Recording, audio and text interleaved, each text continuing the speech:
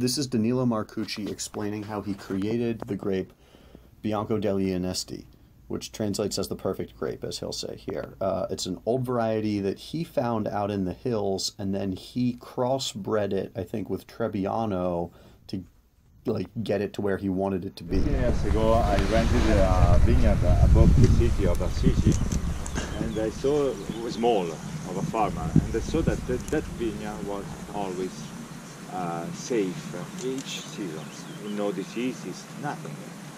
So first year, second winter, third winter, then I talked with the owner and said, which kind of variety is it? And he said, I don't know, I found here, this is a plant of 70 years old, so, but this have no problem with the oidium or perennospora, that are the diseases of the grape.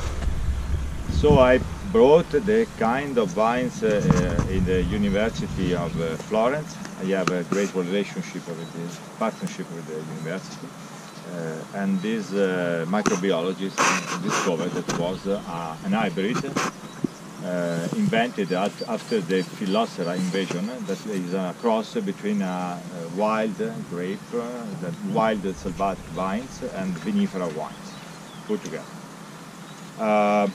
They cultivated long time, but then they realized in the 60s that the contents of the ethanol was too high, you know.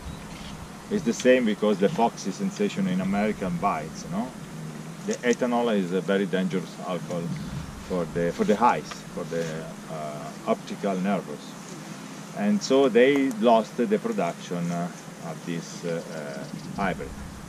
So with this teacher, I decided to make a new cross of this hybrid variety with more Vitis vinifera, more Trebbiano. And after 4 years of crossing, what's I mean crossing? You have the flower and you make the pollen in the flower, and you obtain a fruit that is the mix. You take the seeds and you put the seeds in the ground and you have a new plant. This is the cross. Very difficult process, no? You need to have a laboratory. You cannot do in the ground. So I have had the possibility to have in the nursery of the university 6 plants of this crossed, and I grafted the bud 1 year there, 1 year here, and I improved this great variety, which is resistant to all the diseases of the grape. So that means that is a kind of vines very wild, or vineyards very wild, because I don't do nothing.